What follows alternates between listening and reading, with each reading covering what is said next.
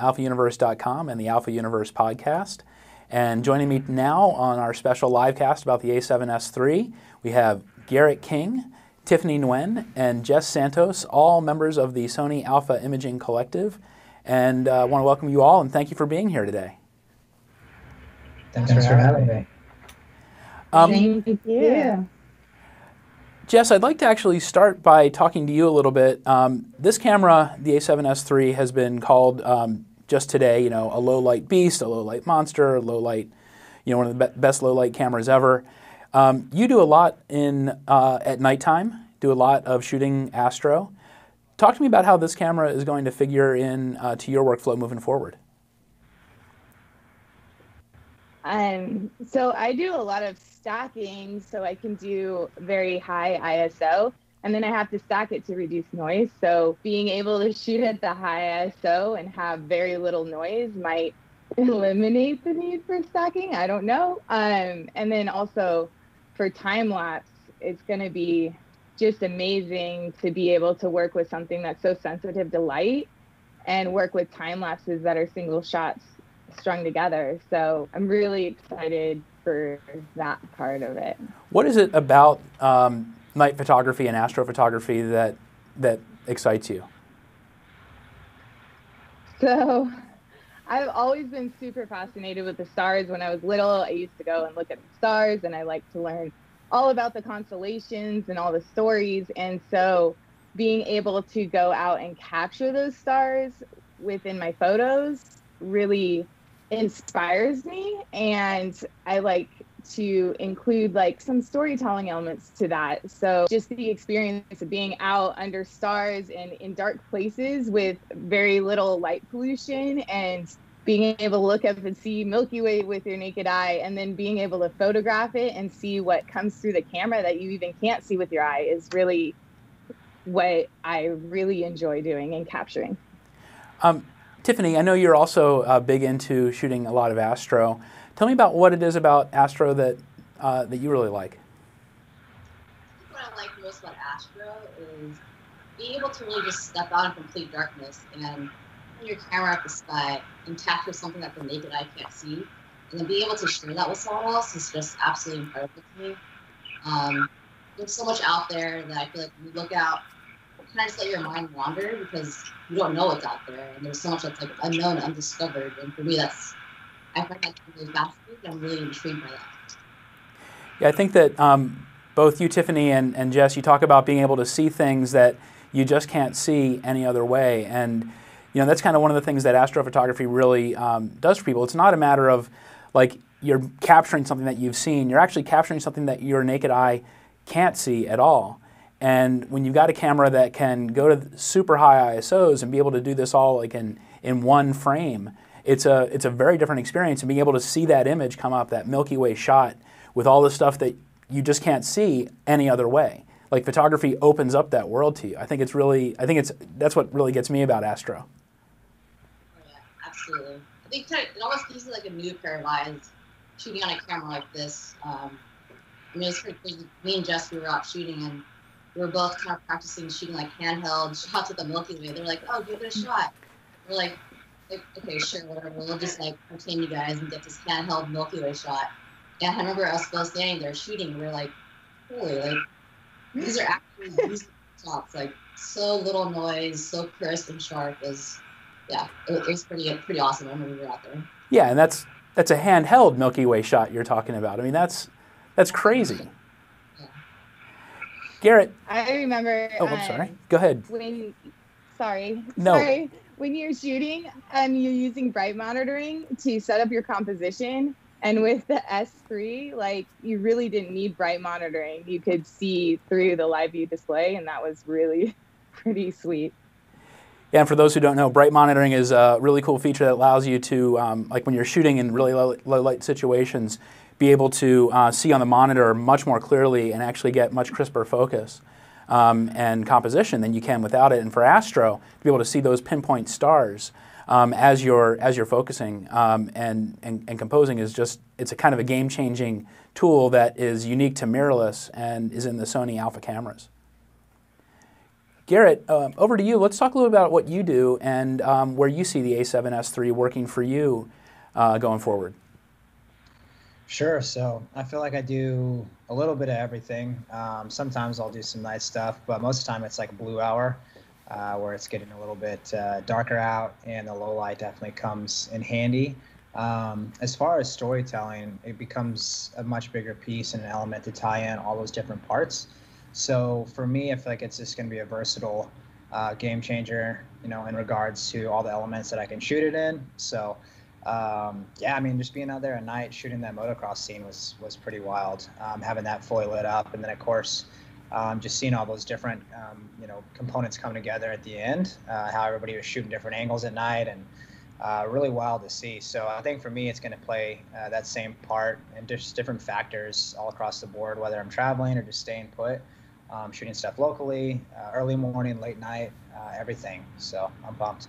Yeah, and we were talking about, or you're mentioning the motocross scene. That's in The Way Forward, the video that we watched a little bit earlier. And tell me what you were doing there when you were setting up that shot. Sure. So the guys, basically, they wanted to get a shot of him ramping at night over this huge gap that they were doing during the day.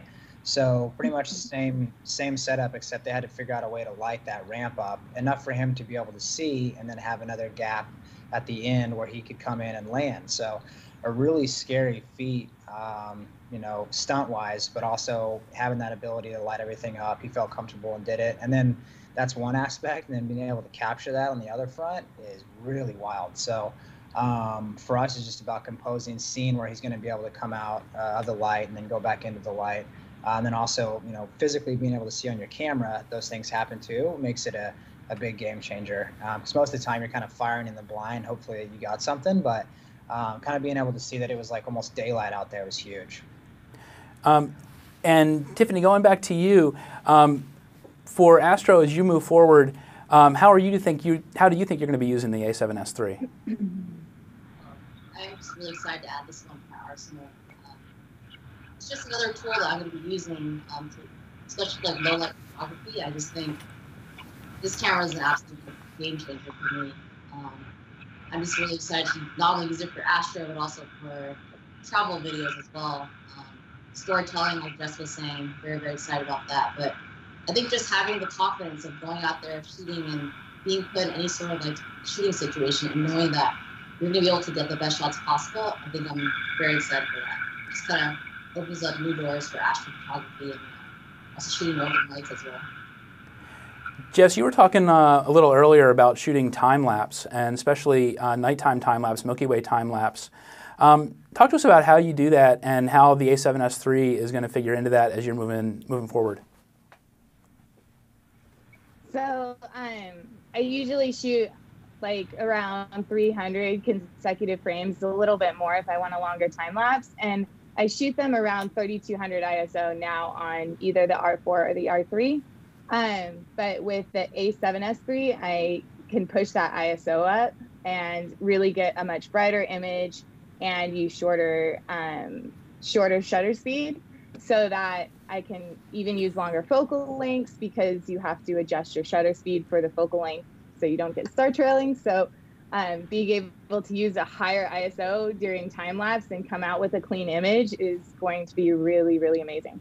Can you explain that a little bit more about how you choose your shutter speed for a time lapse and based on the focal length of the lens?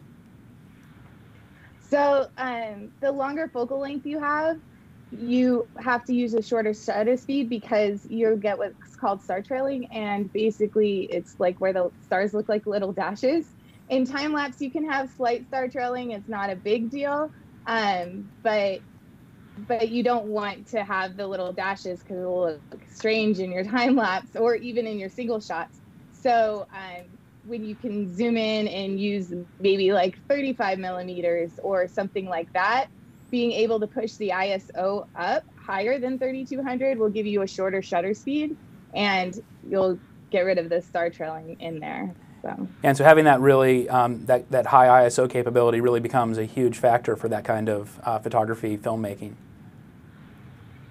Yeah, it's really a balancing of settings. So if you can only shoot at 3200 ISO, because past that you're going to get noise, so now you have to make a longer shutter speed of say 15 seconds or something like that. And if you're shooting at like more zoomed in than 16, you're gonna have a lot of star trailing happening. So being able to push that ISO and then reduce the shutter speed, it really gives you more pinpoint stars. Garrett, going over to you, you know, you do a lot of photography, really pushing a color palette. You know, you and I have talked a lot about how you work with color. We talked a little bit ago about the color science in the a7S III. How do you see that playing for you moving forward? Yeah, I mean, I think definitely having that ability to have the 10-bit color range, and then of course being able to push it raw with the monitor is going to be next level for me. I've never really been able to edit a lot of raw footage. I mean, there's a lot of upper level, you know, cinema cameras that you're able to do that, but you know, to have this on the go and constantly be able to push that and have that tailor more towards, you know, almost exactly how my photography looks and translate that into video is going to be huge. So for me, I'm really pumped on that just because I've seen the limitations of, you know, 8-bit and certain other bits, you know, that come into range. And I don't know, I think sometimes you just kind of try to ignore it because that's just all you have at the moment, but this will definitely be a much bigger step up. So I'm pumped on that. Let's talk a little bit about how you shoot, how you work as a filmmaker. Tell me about your filmmaking. Sure. Kind of, I guess, more or less, it's a duality between photography and filmmaking. So, you know, whether I'm out, whatever story I'm supposed to tell, it's usually paired with photos alongside the video and what makes sense to help them pair together. So, you know, for instance, like if I'm directing something or I have a certain story, you know, lined up, I'll always have a few stills in there to help, you know, capture and maybe more or less set that scene up and then go ahead and replicate that through video. So it's more of a kind of a guerrilla run and gun style on the ground, but at the same time still planning out shots and making sure all these things make sense. And then kind of simplifying to make sure that the story is actually told and it's not just like stuffed with. Sorry, yeah, fire alarm is going off. This is live TV without a net, so here we are. Sorry, guys. But yeah, it's just, you know, those two go together for me. So this is going to be, you know, super fun. Also, it's in the same size as basically the S2 in a sense, and like the R4, everybody is just like a smaller body. So to be able to carry that everywhere is going to be big. Yeah, let's talk a little bit more about that as a run and gun filmmaker, about how important it is to have this kind of capability in a really small package versus, you know, a big professional camera. Sure. Yeah. I mean, I see a lot of buddies carrying around a massive amount of gear, you know, to make certain scenes happen. It takes a whole crew. And, you know, I really have a massive amount of respect for those people too, because of all the different components they're carrying around. I think this also changes the game for them, you know, having that ability to downsize everything and still have an amazing quality. So for me, that's a huge deal because I myself might not always have a big team, but for instance, sorry, I don't know what is going on, but hopefully it's a false alarm. Yeah. But, you know, I think that that's going to be big for everyone because we always carry enough gear and lenses as it is. You know, our backpacks are usually 40 pounds, it seems like, carrying it everywhere. So to be able to kind of like pick and choose, because like the R4 and R3 and everything, all those are great for video as well. So to have like your main, you know, video camera and then also have your backup is going to be big as well. So to me, it's just nice having everything kind of fit in the same, you know, area and not just have your one massive video camera that you're always having to carry, you know, backed up by, you know, several small ones. So I think that consistency is big. And you were mentioning that even though you do a lot of run and gun, you are planning out your shots a lot. But part of run and gun is taking advantage of the moment and being able to shoot, you know, what you have the opportunity to shoot. And sometimes that means setting up a longer shot, sometimes a shorter shot. To be able to have something that's not going to, you know, overheat on you while you're doing that seems pretty important. Yeah, definitely. I think pushing that boundary too is going to be massive, and I feel like they've done that. So, you know, having that heavy legwork already out of the way is nice and comforting to know that we're not the ones that are going to be experiencing problems or issues. That testing's been done throughout the years. So I'm excited for that. So, you know, heavily rely on a piece of equipment and not feel like you have to worry about it shutting down or failing or things like that, you know, because they pushed it. Tiffany, going back to you for a second, and shooting astro, one of the neat things about this camera, having the flip-out screen for shooting astrophotography, where you can, you know, kind of set up your camera like on a tripod, because you're probably, even though you did it, you're probably not going to do too much hand-holding of the Milky Way. But being able to have that on a tripod and be able to use that flip-out screen and have that bright monitoring is really a nice way to go about shooting. Yeah, for sure. I think astrophotography is already much more difficult than shooting during daytime. And I think having these extra tools for the new body is just going to be so much more helpful. It can already be really overwhelming stepping out in complete darkness and, you know, you can't see things. Honestly, I think on the shoot, I like left my tripod mount. I had to borrow Jess's tripod. It was just like one thing after another, but making sure that you have all these extra tools that are going to help you, I think it's gonna make shooting a lot easier. And again, just give you more confidence when you're out there, so you know you can get the best shot when you're out there. Yeah, and for you, Jess, is that an important part of how you shoot? You know, being able to kind of have that perspective, use that flip-out screen that way. Yeah, because I use a 12mm lens a lot, and so getting really low to the ground, you kind of have to like lay on the ground with the screen on the R4 or the R3. So having it flip out and tilt up is really, really a game changer. I remember everyone asking for that at Condo, and when we had it, we really wanted it. So we're really excited to have it. Totally. You know, all three of you kind of work in that, you know, realm of being, you know, visual storytellers, really doing new things with a camera. To have something like this where you can really push into these different scenarios, these different, you know, push into the low light, be able to see things you can't normally see. It's like it enables you to tell a story in a totally different way. It's not really a question. I'm just kind of opening it up to all of you.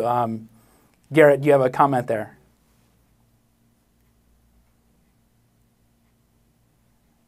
We may have lost Garrett's audio. Go ahead, say it one more time, just the last little bit. Just you know, being able to have a device that really enables you to push a lot of limits and be able to see things that you can't normally see is a really big deal and enables you to kind of tell that story in a new way. Sure. No, I agree. I think a lot of times as you become more experienced, you know, it is the gear that actually, you know, will eliminate. This is so annoying. Sorry, guys. No, it's all right. May I have your attention, please? I can't. May I have your attention, please? Well, there has been an alarm reported. That's all right, Garrett. We'll go off of you for a second. We'll mute you there. And yeah, we're clearly having some issues. This is one of those things that happens when you do things live.